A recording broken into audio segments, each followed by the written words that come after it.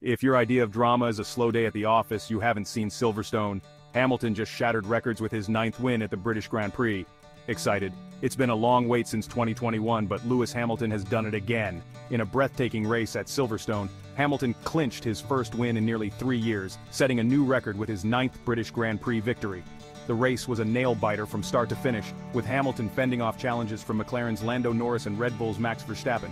Pole-sitter George Russell initially had the lead, but a thrilling battle unfolded between the Mercedes and McLaren cars as the weather conditions kept everyone on their toes. Verstappen, despite his speedy final laps on hard tires, couldn't close the gap and finish second. Lando Norris rounded out the podium in third, with his teammate Oscar Piastri finishing fourth.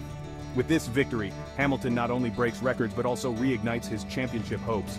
The British Grand Prix has never been more exhilarating. Stay tuned for more F1 action.